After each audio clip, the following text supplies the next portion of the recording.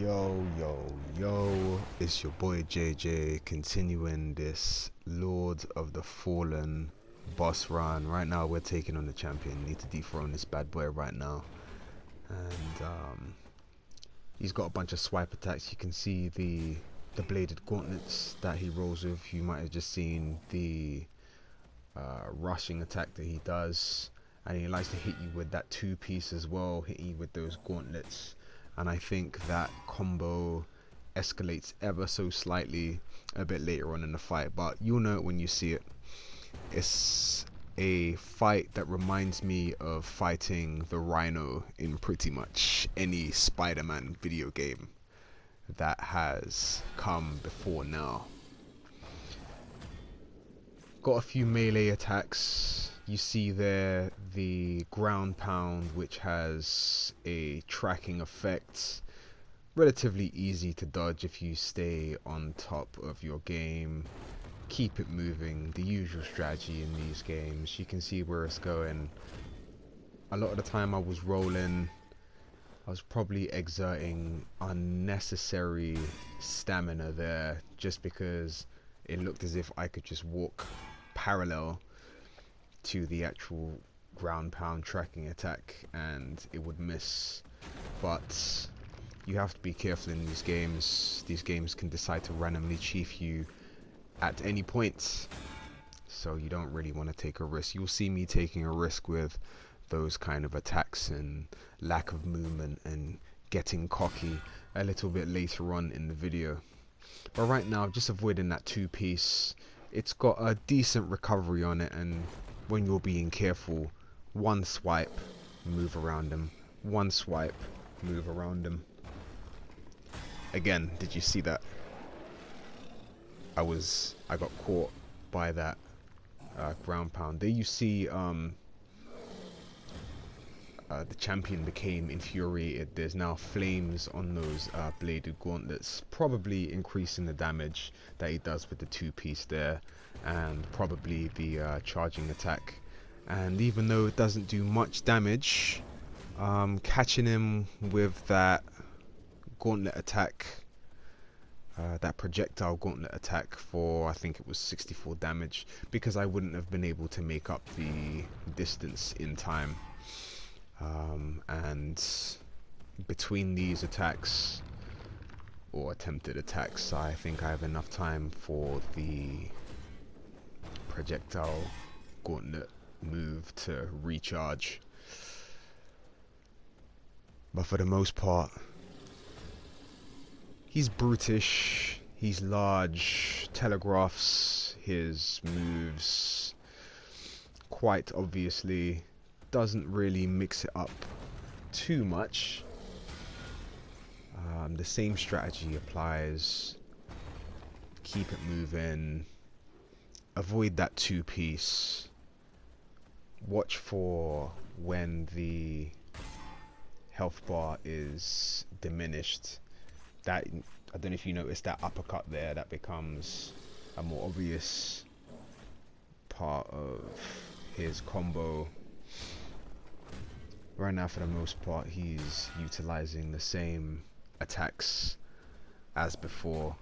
Quick two-piece, the tracking attack, and the charging attack that you saw right there.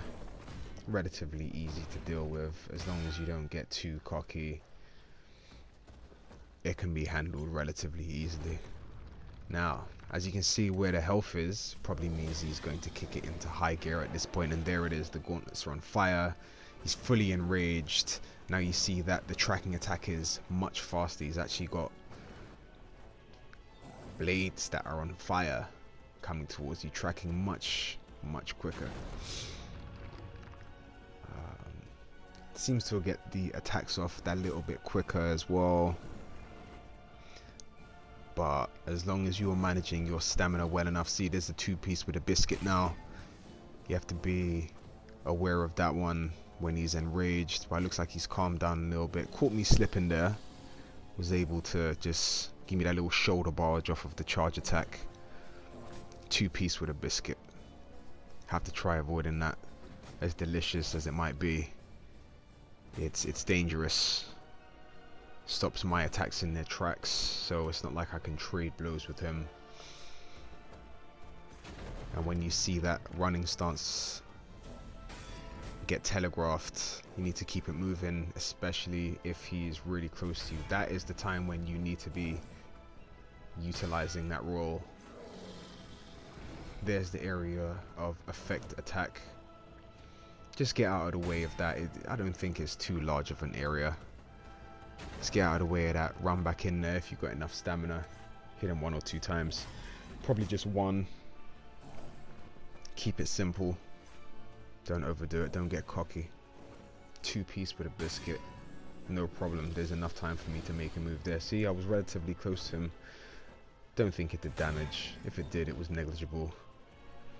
And there's a bit of a downward swipe. Some of those poor Phoenix moves right there. Brutish. See, right there, that was me slipping. I was trying to get the projectile gauntlet ready, but I was obviously unprepared. I was mashing buttons there. And this might be a testament to my cockiness here. I try to go toe-to-toe with him because I'm like, I can take him. This is like 3-4 more hits, but he's also dodging my moves. 2-piece with a biscuit. Fortunately, I was out of range for that one. Watching the stamina, roll in, roll out, not too close, just stay just out of his reach. Go in, he presents himself to me. See, I thought that would have been the finishing blow right there. Look how close I am to him. Again, I thought that was the finishing blow, and what did I do? I held that command grab. This is what happens when you get cocky, folks, in these kind of games. Look how close that is. Look how close that is. Do you know how many fights in these kind of games I've lost due to playing like that? And there it is.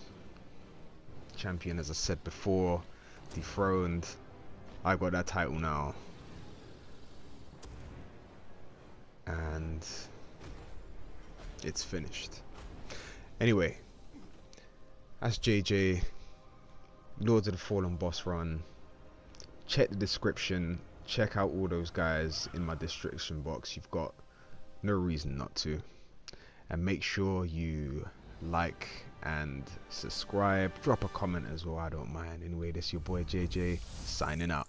Peace.